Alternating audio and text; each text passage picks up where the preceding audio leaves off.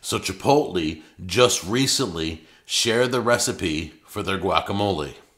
So what I did is I ran out to the store and grabbed everything so that I can show you guys how to make Chipotle's guacamole. And then when you bring the food home, smother it in your guacamole that you just made, and you don't have to pay extra for guacamole. All right.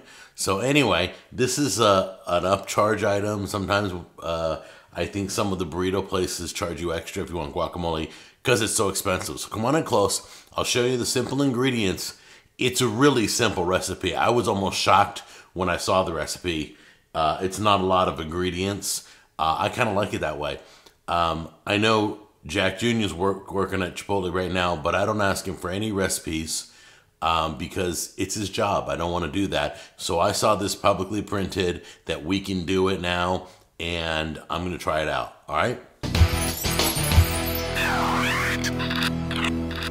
Okay, here we go. We got cilantro. We got some avocados that are ripe. We have some lime juice. We have a jalapeno. We got red peppers that are already chopped up that I had from another recipe I did with you guys. And we have some salt. And that's it.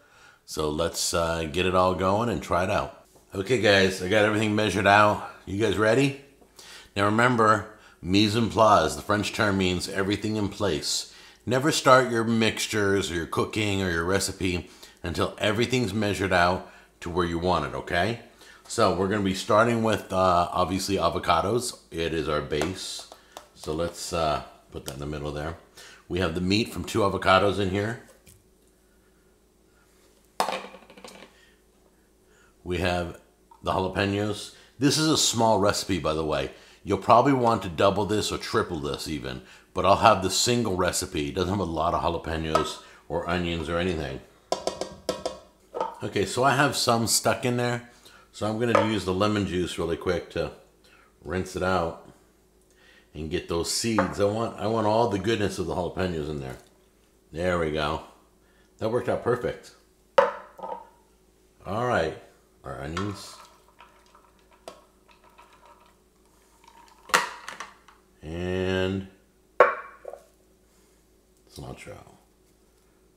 There we go. We got everything in there but salt, right? A little bit of salt in there. There we go. Give it a good smash. Good mix. Now, Jack Jr. is not here right now, but I'm going to ask him how close this is to the real deal. I've tasted the real deal, so I know. So I'm going to have him be honest. Tell me if it tastes like it or not. So there you go. That's what it looks like right there. All right, let's see what he has to say. Okay, call Jack Jr. Calling Jack Scalfani mobile.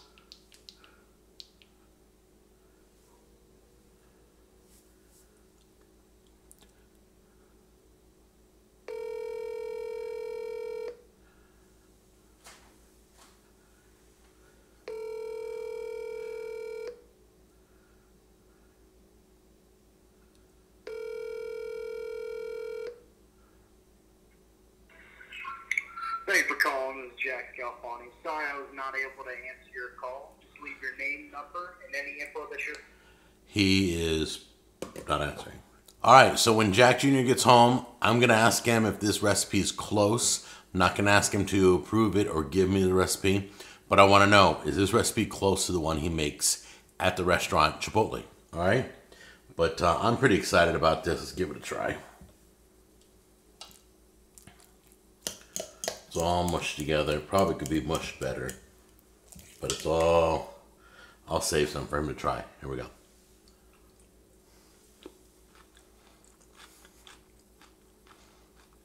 Oh, it's hotter than Chipotle's. Okay.